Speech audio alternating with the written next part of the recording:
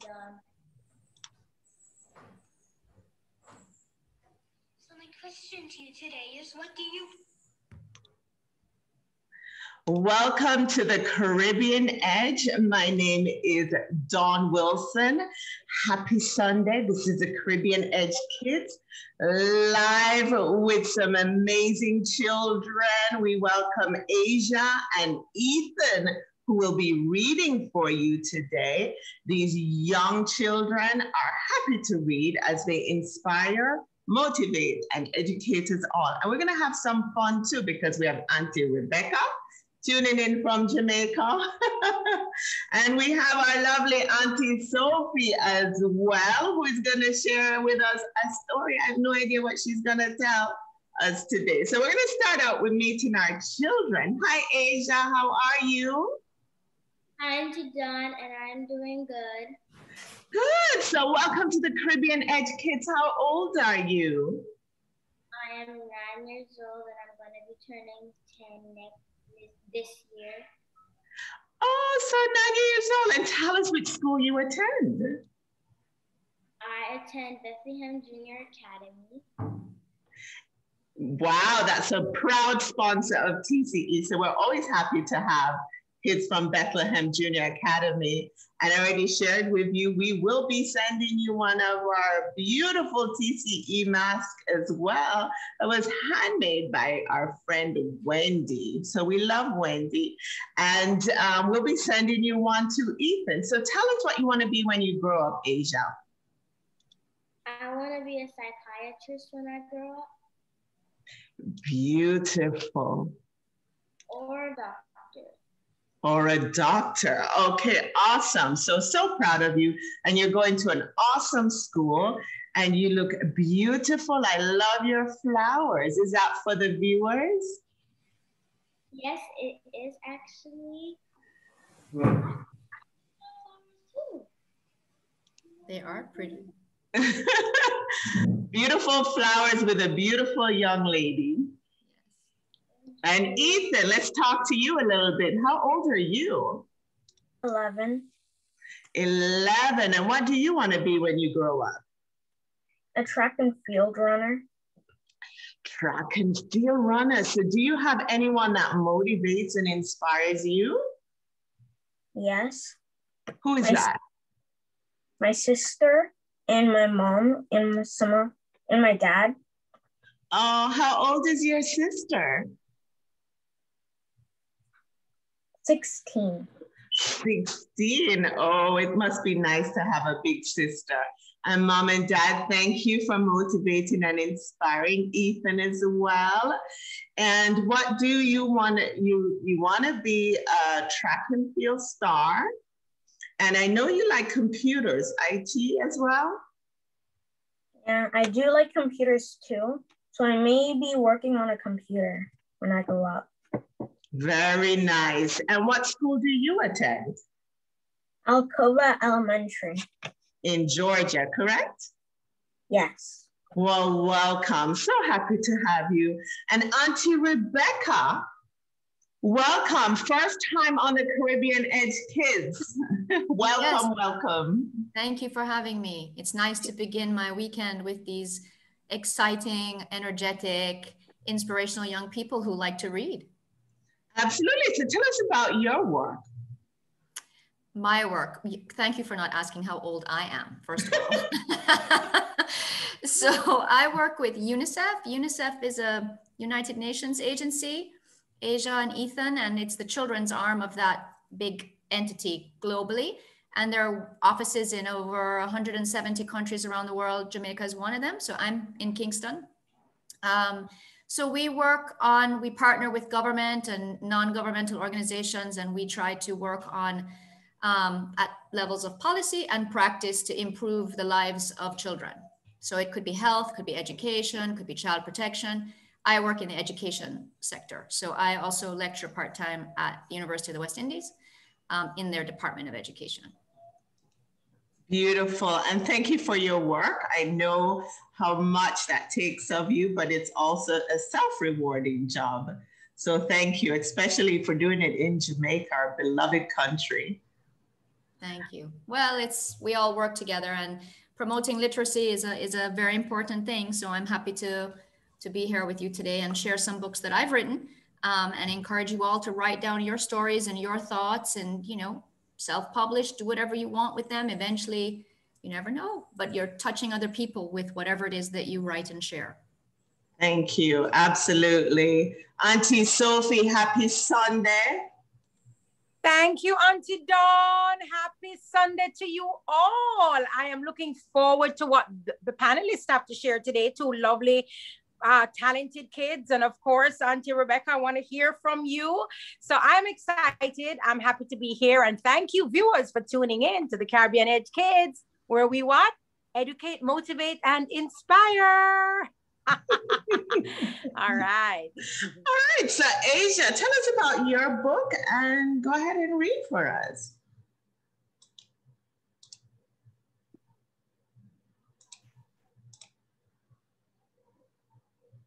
My book's name is Sorry. The author is Lupita Nyong'o, and it was illustrated by Vashti Harrison.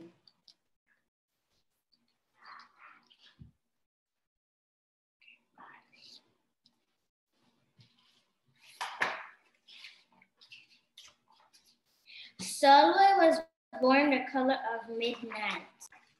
She looked nothing like her family, not even a little, not even at all. Mama was the color of dawn, Baba was the color of dusk, and Meek, her sister, was the color of high noon. Hardly anyone at school looked like Solway either. People gave her sister Meek pet names like Sunshine, Ray, and Beauty. People gave Solway names like Blackie and Darky and Night. Solway felt very hurt every time. So she hid away while her sister made lots of friends. Solway dreamed of being the same color as her sister. She wanted real friends too. So she got the biggest eraser she could find and tried to rub off a layer or two of her darkness. That hurt. She crept into Mama's room and helped herself to her makeup. Oh no, she would hear about this from Mama. Solway decided to work from the inside out and ate only the lightest, brightest foods. With a stomach ache, she went to bed early and turned to God for a miracle. Dear Lord, why do I look like midnight when my mother looks like dawn? Please make me as fair as the parents I'm from. I want to be beautiful, not just to pretend. I want to have daylight. I want to have friends. If you hear me, my Lord, and would like to comply, may I wake up as bright as the sun in the sky. Amen.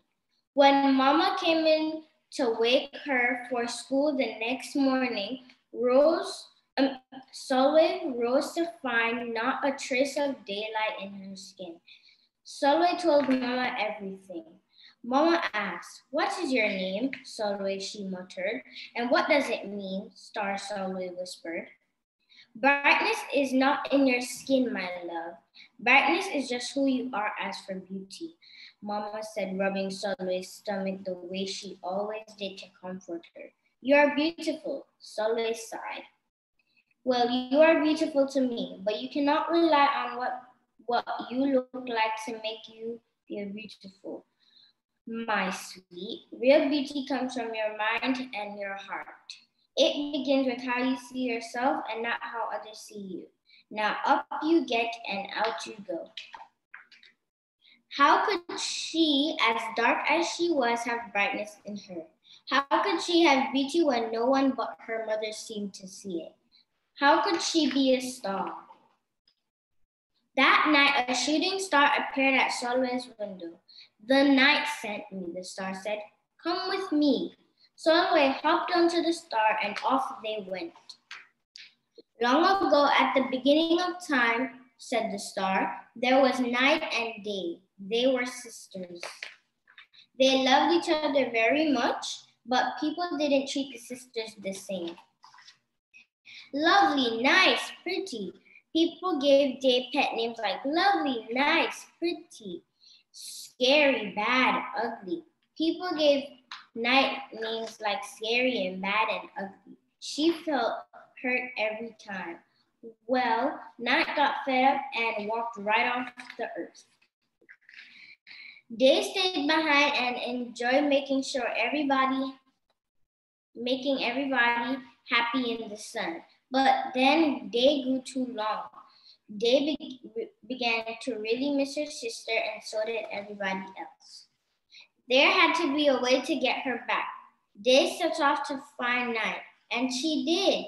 I miss you, said Day. I miss you too, said Night. But you don't know what it's like to be treated badly for being dark. You're right, I don't, Day replied. But what I do know is that we need you just the way you are. Come and see. Night returned, and the people rejoiced. We need the darkest night to get the deepest rest. We need you so that we can grow and dream and keep our secrets to ourselves. The stars chimed in. Brightness isn't just for daylight. Light comes in all colors, and some light can only be seen in the dark. While day had a golden glow, with night everything had a silver sheen, elegant and fine. Day told her sister, when you are darkest is when you are most beautiful. It's when you are most you. Could it be that the night did not need to change, not even a little, not even at all? Now that Night and Day were back together, a little bit of night returned to Day in form of shadows, and a little bit of day returned to night in the form of moonlight. They were inseparable from that moment on, and promised to celebrate the brightness in each other whether people chose to see it or not. You see, the star explained, we need them both on their sunniest day and their darkest night, and every shade in between. Together they make the world we know, light and dark, strong and beautiful. Soleil rose the next morning beaming. There would be no hiding anymore. She belonged out in the world, dark and beautiful, bright and strong. And if she ever needed a reminder of her brightness, she could look up at the sky on the darkest night to see for herself. Soleil felt beautiful inside and out. I am finished, Auntie Dawn. Thank you. The end. Oh, that is a beautiful book, read by a beautiful young lady, Aijah. Oh my gosh. At some parts I felt sad, and at other parts I felt so good with the advice and feedback. Tell us why you picked that book and what does it mean to you, Aijah? I picked that book because I can relate to the same thing when some people judge you by your color and they say you're not pretty, only we are pretty. And I understand that because I'm always beautiful. You are beautiful, you're phenomenal, you are amazing. And I'm so glad you picked that book because so many people need to hear that message. Thank you. Thank you, Auntie Dawn. You're welcome. Auntie Rebecca, any words on that book? I think it's a very powerful story. I think Aijah explained the main idea really well. And of course, it's written by a famous actress, a very talented young lady, Lupita Nyong'o. So it's inspirational. And I'm sure it has been very well received. It looks also that it's beautifully illustrated. I have heard of the book. I had not had a chance to see the book before. Unfortunately, my children are now big teenagers. So I no longer have this joyful opportunity to go out and buy picture books, which was a favorite hobby of mine when they were younger, because we don't read them anymore in the house. But, you know, eventually I'll have grandchildren. So I'll get to pick that back up many years from now. Many years from now. Thank you. And so right, Aijah, by you picking that book, it just sends such a strong message. And it alerts us adults of all the different books out there and the messages that we want to others to receive from that book. So great choice today. Aunty Sophie. Yes, of course, you know, I'm always about the message in the stories, and this resonates with me as well. And I really thank you so much for choosing this book, you young, brilliant, brilliant young lady. And thanks for bringing this to the fore. I did not know the actress Lupita wrote this. I'm going to now do some more research on this, and I hope to share this book with more of the kids in my circle, because it is a powerful story. Being dark and having issues with feeling that you don't belong, but this tells you that you belong. You have a place in this universe, and you're just as beautiful as any other element of the universe. So we need you all. We need the sun, we need the rain, we need the darkness. And listen, I like midnight because I want to sleep. I love to sleep. I love to rest. So thank you, Auntie Dawn. I learned so much each and every Sunday I come on this program. Thank you, thank you, thank you. Absolutely. I want to add one thing, Auntie Dawn, is that, you know, the author, she could have stopped the story with the message between the mother and the child, and the mother reassuring Solway, but she took it to another level, and she arced the story, and she took it into linking it to nature and an example that the children could resonate, that would resonate with children, which made it much more powerful, and then added a more interesting element to it, a more believable element to it. So that was very cleverly done, and also in the very aligned to the way that African folklore works. And you know, Lupita Nyong'o is from, I can't remember which country in Africa she's from, but she's African. So she perhaps has been influenced as a child by different folk tales and so on. And you can see that in that story. And Aijah, I think you want to show us the book? Lupita Nyong'o is from Kenya, Africa. Beautiful. Oh, I have to get that one. I'm adding that to my collections. So thank you, Aijah, so much for sharing that beautiful story. And you are so beautiful. Thank you. Thank you, Auntie Dawn. Thank you, You're Auntie welcome. Rebecca. Thank you, Auntie Sophie. You're welcome. Lord of mercy, they're picking them cute. Jesus. So that means the kids are cute. We love them. And she's just a phenomenal young girl. So we so appreciate you. Hi, Ethan. Patiently waiting. So what book do you have for us? And tell us about your story. The book I have is called Let's Go to the Zoo, written by Lisa Harkrader.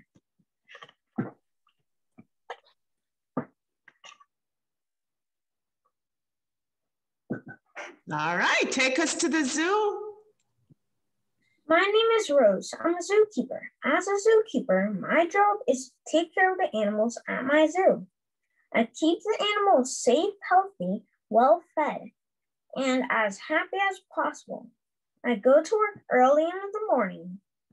I begin taking care of the animals before the zoo opens for the day.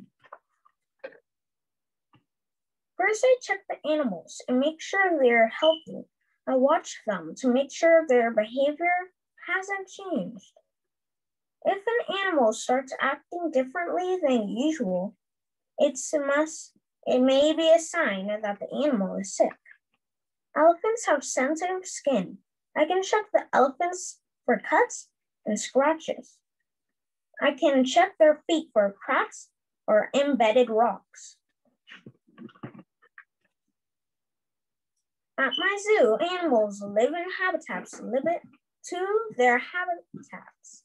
In the wild, we don't want them to feel they are in cages. Lions, zebras, and giraffes need a wide open grassy spaces. Birds need trees and lots of room to fly. Tigers like to live in hunts by themselves. Gorillas and elephants and lions live in family groups. I prepare food for many of the animals. I feed each animal the kind of food it would eat in the wild. Lions, tigers eat meat.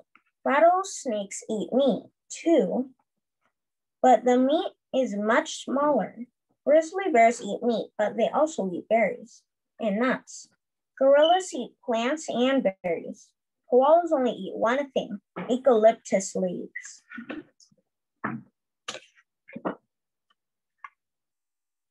Some animals, like giraffes and elephants, have both indoor and outdoor living areas. The indoor areas keep them safe at night or comfortable when it becomes cold or too hot. For them to go outside every day, I must clean their indoor and outdoor living areas. I make sure they are healthy places for the animals to live. People visit our zoo, want to know about the animals. I make sure the animal extincts have a lot of information for people to read. I also put programs to show people how different animals eat, live, and behave. I train the animals to make sure the programs are safe for both the animals and the zoo visitors. I love the animals. I take care of them. But I try not to intrude upon their lives any more than I have to. I try to leave the way would live in the wild. It's also best for an animal to be raised by the mothers and fathers. They learn important things in that way. But sometimes I have to raise a baby that has been lost its mom or father. I like taking care of the animals. Many animals, such as Asian wild horses, are endangered species. They are in danger of becoming extinct. Zoos help animals live long and happy lives. Land. Why, thank you, Ethan. I have not been to the zoo in years. Like Auntie Rebecca, my kids are grown, so I have not taken them. So you took me back to the zoo and learning how important it is to clean their area, to feed them the right food, and which ones are about to be extinct. So that's very important, zoo life. So tell us why you picked the book.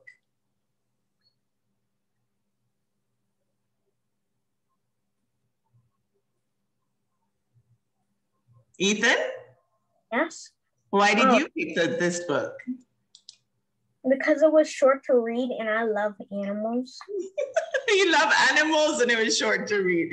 Good answer. Do you have any pets of your own? No.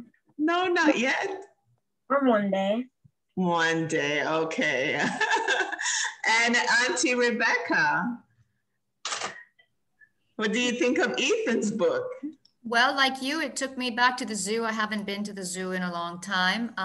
I do want to tell Ethan, there's another really cool book, probably pitched at kids a little younger than you, that I used to read to my children when they were little, called Dare Zoo. So if any listeners out there have young kids who like animals like Ethan, Dare Zoo is a great board book.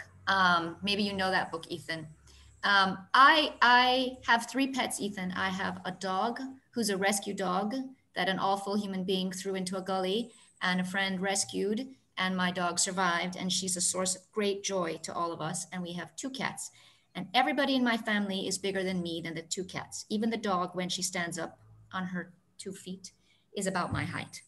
So it's fun to live with animals. I hope you get to have a pet someday. Thank you.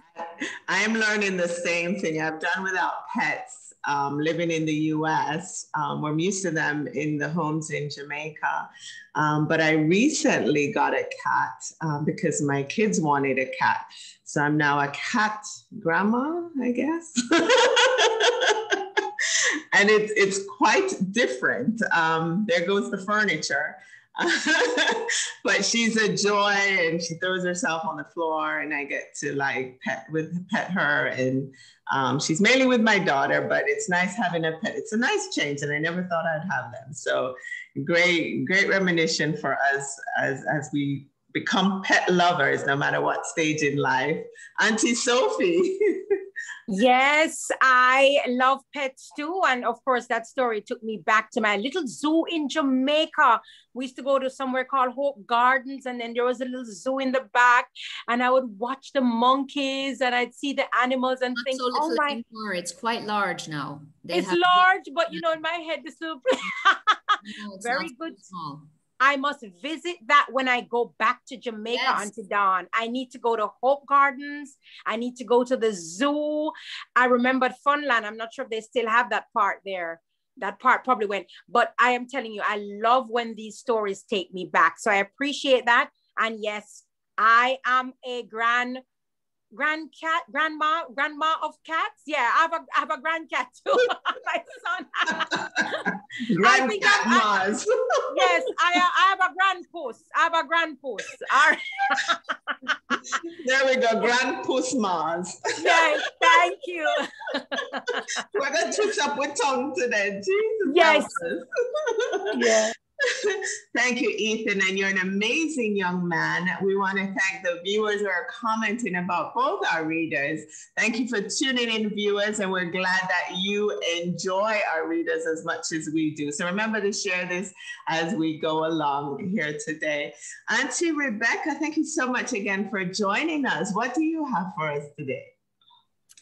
Okay, so I'm going to share one of the books I've written, and it's also about animals, Ethan. It was inspired not by live animals, but by stuffed animals that were, and still are, in my children's bedrooms that we used to play with when they were little babies. So it's a board book, and it's called A Pig in a Parachute. So I'm the author, and my friend Michael Robinson is the illustrator. The book is available on Amazon, and it's published by Blue Banyan Books, which is a Jamaican-owned publishing company. And it has a children's section called Peeny Wally Books, which is for younger children, but it also has a lot of books for young adult readers and so on. So listeners, viewers could check out Blue Banyan Books or Amazon, and you'd see some of these books. So I'm going to read this. It may be a little young for you, Ethan and Aijah, but just follow along with me because it has an important literary device that it uses, which you will see in poetry and in other parts of your life as you get older. So A Pig in a Parachute, it's a short story because it's a board book, so it's aimed at young children. Okay. There he is, way up high, a purple pig parachuting through the night sky. There she goes, coming from afar. Which way do I go? There we are. Coming from afar, a crimson crocodile careening in a car. So to careen is to lean left and right, okay? So she's careening. So if you have young listeners out there, young viewers, careen with me, move left and right. Now we have, first he goes left, then right. A lavender lion leaping with his eyes so bright. Oh my gosh, such a trip. It's a silver snake in a spaceship. Next comes disaster, moving faster and faster. It's a tangerine tiger twirling on a tractor. Wait, there's one more. A black bear banging on the downstairs door. Just then, my mom says, "Wake up, Ted. Time to get out of that comfy bed." Ted. Once again, it's time to start my day, and I'm ready for any adventures that come my way.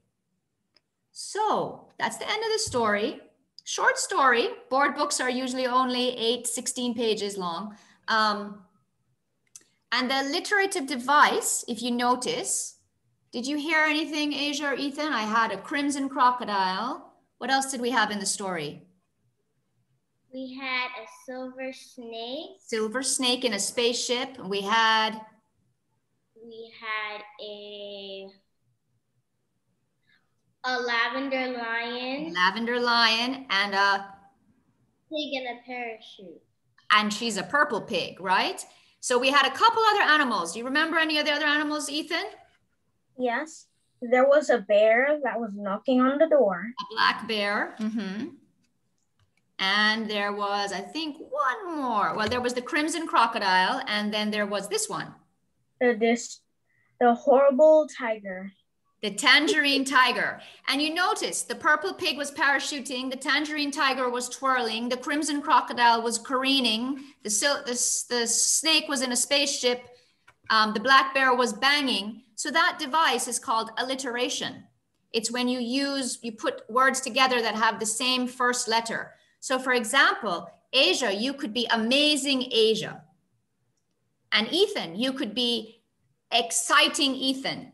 Auntie Dawn could be dynamic Dawn, and Aunty Sophie could be spectacular Sophie, and I could be remarkable Rebecca. So today, try and come up with their adjectives. They describe the noun or the person or the thing. So you try and use that device today with your family. Come up with some nice alliteration for your mom, your dad, your sisters, your brothers, your cousins, your animals, your pets, whatever. And I hope you enjoyed this story. This is one story I've written. There's others like this one, which is called Big and Strong, which you find, this one is one of a series of books that's on the Jamaica Library Services website. So it's part of a Ministry of Education project called Literacy 123. And on this site, which I guess we can put online later on somewhere for the viewers to access, you can access books that are for young children all the way to grade 9 or 10 that are approved by the Ministry of Education. So they go from picture books to chapter books. And then I've also written this book, which is more for adults, called Pieces of the Past. And it talks about people, places, events in Jamaican history. And it began as a series in the Gleaner. So if you want to Google it, you can just Google Pieces of the Past Jamaica Gleaner, and the articles will come up. And if you want to buy it, where they're all in one place, and you can learn about the history of Devon House, about people like Mary Seacole, how different ethnic groups came to Jamaica and why, how coffee came here, what connection Jamaica has to chocolate. Things like that are all in this book. That's one of my favorite things, the connection to chocolate. And this book is also available on Amazon. So. Awesome. Thank you, Auntie Rebecca. Going back to your first book, I think it was written for my age group. I must be a big kid because I so enjoyed the stories. Oh my gosh. And it was a dream. It was like the little boy was having a dream, you know, and we used to play games, my children and I, when they would wake up, what did the animals do at night when they were sleeping and things like that. And so came the book. It took many years. I just want to say my son is now 16. So you have an idea, you work at it, you rewrite it, you have to try and get the rhyming right. People think it's easy to write books for children, particularly short books, but it's not, because you have to convey a lot in a small amount of words. Mm-hmm. And if you notice, I'm going to teach you a trick. You see how this is, Aijah, when you look at your book, you'll see this too, and Ethan. When you're illustrating books for children, I'm not an illustrator, but I know this from having taught children's literature. A lot of times the illustrations are so placed to take your eyes through the whole double page spread. So you'll see the pig is here, which takes you to turn the page, and the crocodile is pointing up and over. And so it takes your eye through the page to turn, to engross you in the story. So you'll see it. If you go through the book in a little while, Aijah, you'll see that I'm sure that illustrator used that technique.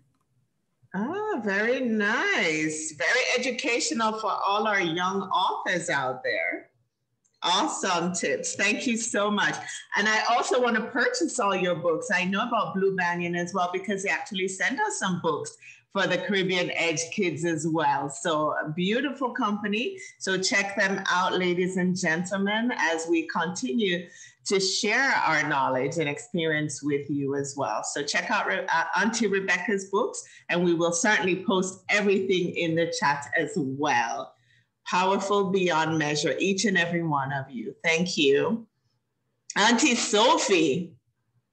Yes, you see how I'm just sitting here engaged in this whole thing. I'm just loving it, loving it. Thank you so much for visiting with us, Auntie Rebecca. And of course, that was quite a delight. Thank you. Wonderful. So here we are, Auntie Dawn. You're going to be talking to the kids a little bit before Auntie Sophie reads. Absolutely. So we want to make sure to share this, all right? Because the kids are going to chat some Patois with us. They're going to speak Patois to us. So Ethan and Aijah says they are gamed. So Ethan, where's your family from?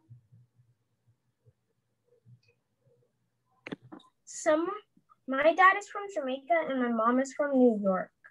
Okay, and Aijah?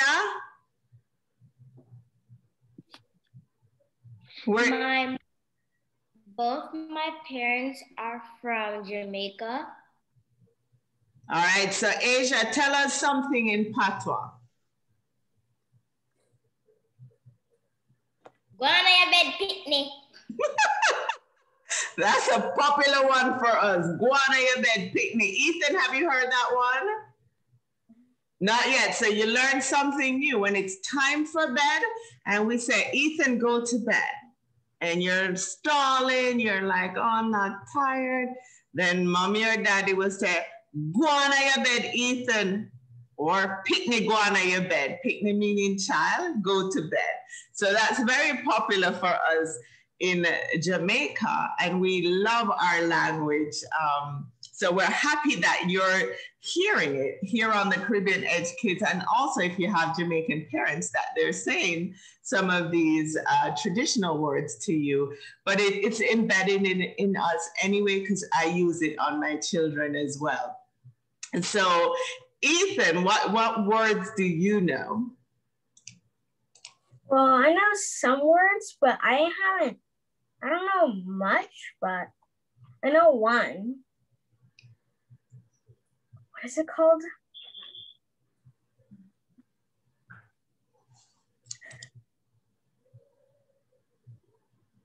Pickney and Bigfoot. Or you're crazy. Yeah, drive me crazy. Yes, so you must have been driving your parents crazy for them to use that one. They say, yeah, drive me crazy, boy. Right? Boy, you drive me crazy. Go on your bed. So that means you're driving me crazy. Time to go to bed, time to settle down. You have school tomorrow, whatever it is, you drive your parents them crazy. So another way to say excellent is it's sell off. So I want Aijah to say it's sell off. It's sell off. Yeah, man, the party sell off. It's sell off. It's sell off. See it there? So you want to say the Caribbean Edge Kids sell off with Ethan and Aijah, meaning it was an excellent show. I see mommy saying something to Aijah in the background too. All right. We also will say things turn up. Things turn up on the Caribbean Edge Kids with Aijah and Ethan today, meaning it was excellent. Everything turn up. So say turn up. Turn up. Everything turn up. Everything turn up. So you just say, mommy, daddy, everything turn up today. Mommy, daddy, everything turn up today. Dad, everything turn up today. Yeah, man. I love it. She really called mommy and daddy. You're so cute, Aijah. Thank you. And Ethan, everything turn up. We certainly appreciate that. A popular one we say is wagwan. So as you meet your friends, you say wagwan, or you can say wagwan, mommy, wagwan, daddy. So try that one. Wagwan. Wagwan, wagwan, Auntie Rebecca. Wagwan, Auntie Rebecca. And Aijah, wagwan, Auntie Sophie. Wagwan, Auntie Sophie. Yes, see there? Good job, kids. Thank you for learning a little bit about our language today. Y'all do a great job. Excellent job on a ton up. And Auntie Sophie, you're going to take away. Go on through. Yes, yes, yes. Thank you, Auntie Dawn. Thanks, kids, for participating in that little chit chat there. So, all right. So what I'm going to do now, everybody, Auntie Rebecca, you see the wrap on my head. You know, I'm coming with something cultural, right? This is our bandana fabric here that we wear pretty much when we're going to do anything cultural, right? So here, everybody knows Auntie Sophie is from Jamaica. And my story today is an Anansi story, which is a Jamaican folk tale. And Anansi stories to my two new friends, Aijah, yes, and of course, Ethan. My friends, listen, Anansi stories are originated in West Africa. They were brought to Jamaica and other parts of the New World by Ashanti slaves, and they were handed down orally through generations. Now, Anansi exists as a spider, a man, or a combination of the two. Now, his name is sometimes spelled really interesting, Anancy, and his stories are called Anansi stories. So Anansi is no goody two shoes. No, he's no hero oftentimes. He is a greedy, lazy, inventive trickster, cunning and smart in the extreme. Now, Anansi loves a joke. And when he's not sleeping or eating, he's always up to something. So today, my new friends, I'm going to share with you a story about Anansi and a snake. So here we are going now to talk about some animals, right? Here we go. Tiger was the undisputed king of the forest. Tiger lilies were named after him.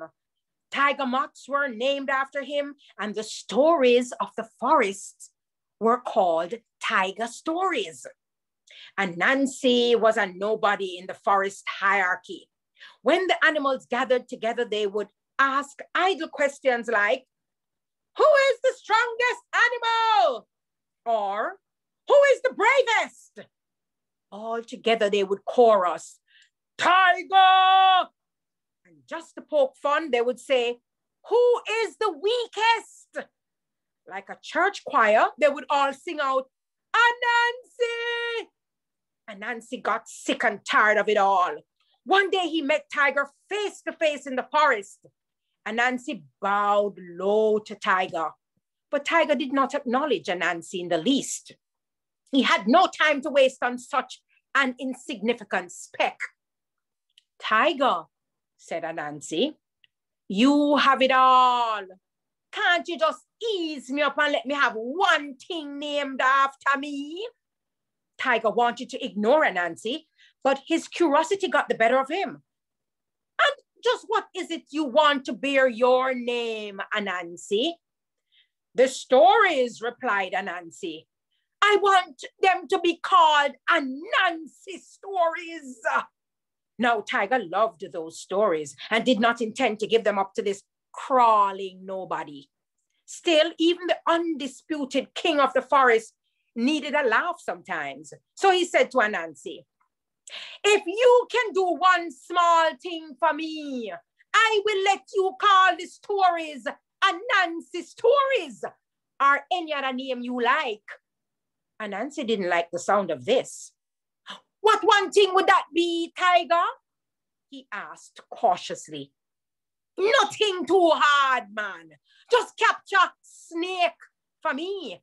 By the end of the week, and all the stories will be known as Anansi stories forevermore. Good thing Anansi had 8 legs to stand on. I am telling you, because at least 4 of them buckled same time. This snake was not your flimsy garden variety snake. Snake of the jungle was big, very big, and Anansi was small, very small. But Anansi could think big, so he said, I'll do it.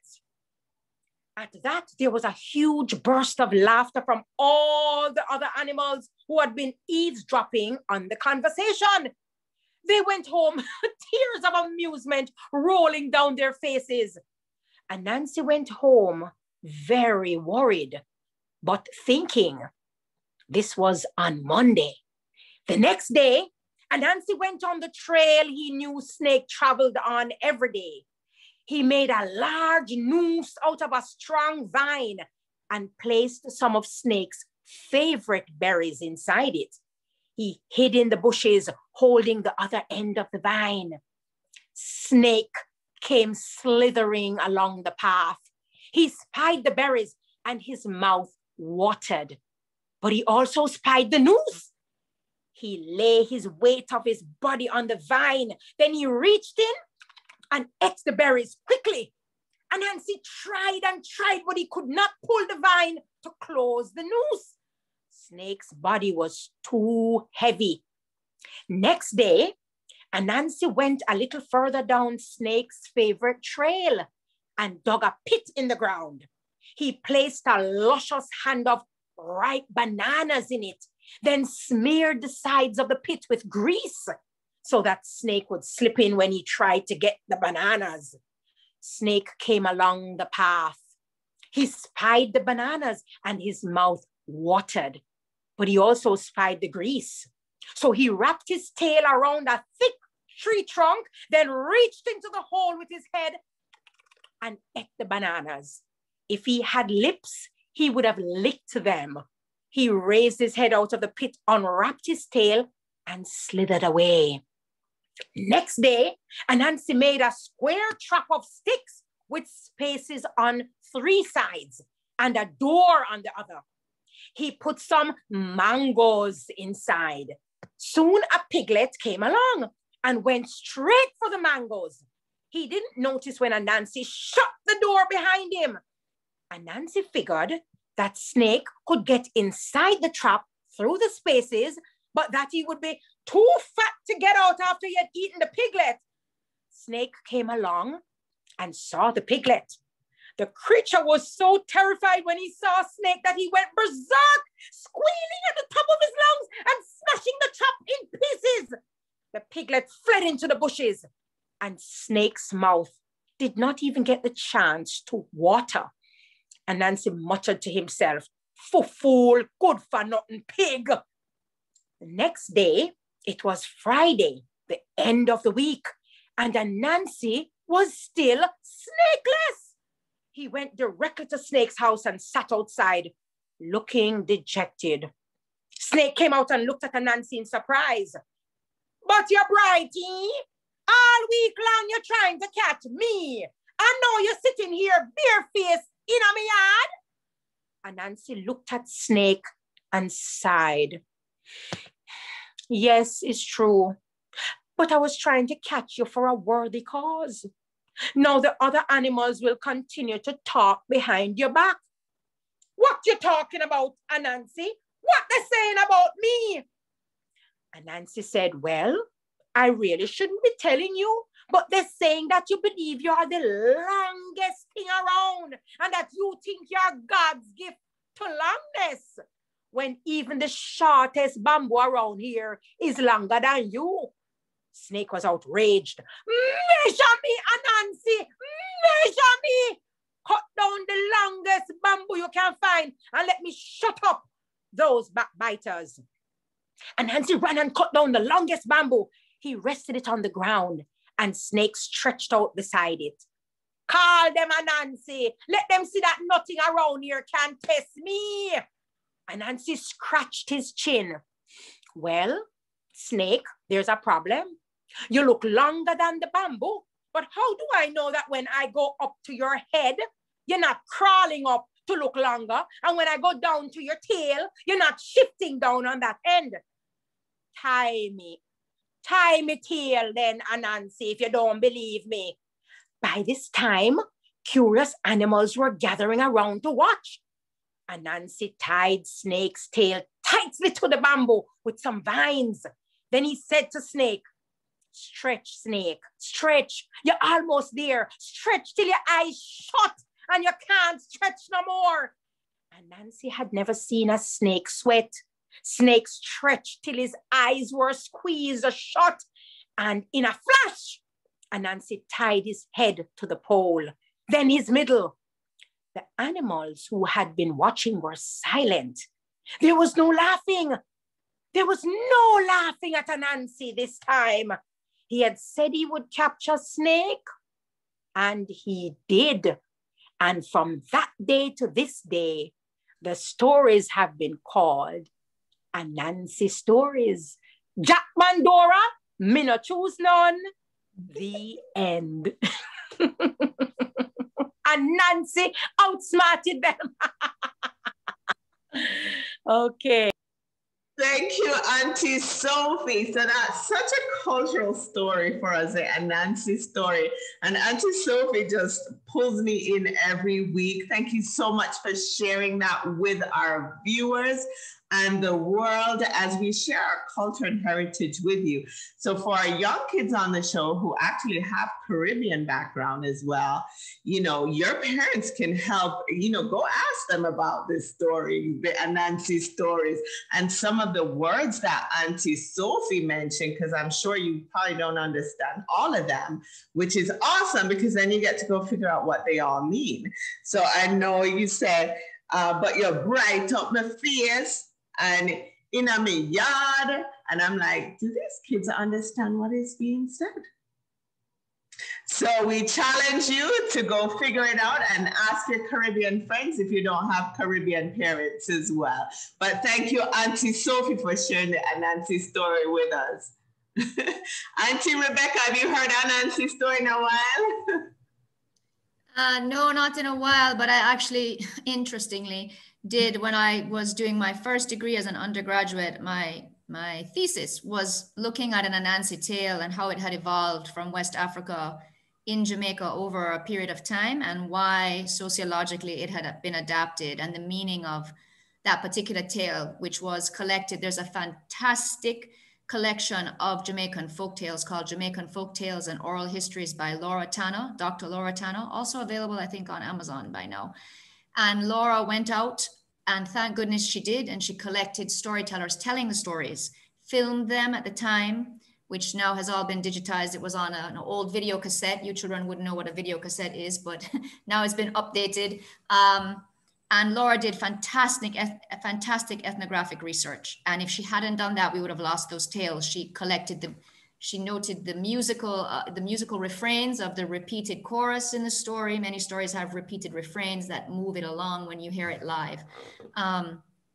So that's a fantastic resource. And so I do know a fair bit about Anansi tales and the role that Anansi played psychologically for our African ancestors during slavery and even after slavery. Thank you. And thank you so much for sharing that with us. So we learned so much on this show, Aunty Sophie.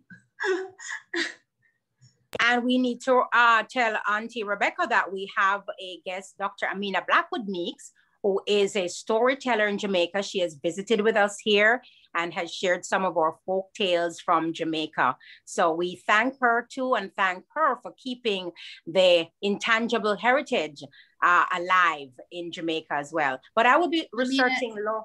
Amina, a friend and colleague, and she actually has a podcast now available on the Gleaner. If you're a Gleaner premium subscriber, I think they call it, you can hear it. You can hear Amina's work. She's a storytelling champion.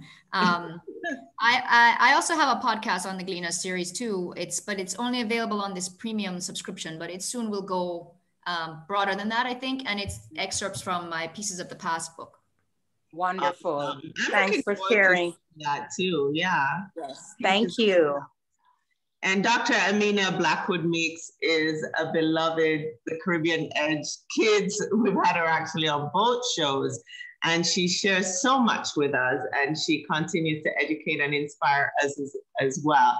If she's not somewhere else, she's probably tuned into this episode, but we can't thank her enough. She's actually been with the kids about 5 times on this show, as well as our Christmas show. And we always welcome her back, as well as our great authors, like yourself, Aunty Rebecca, for sharing so much with us today. Aijah and Ethan, anything you want to say to your viewers today? I thank you so much for listening in on my story. Thank you for having me on this show, Auntie Dawn and Auntie Sophie and Auntie Rebecca. I thank you guys so much. You're beautiful, and we loved your book as well. Thank you. Keep inspiring and motivating us all.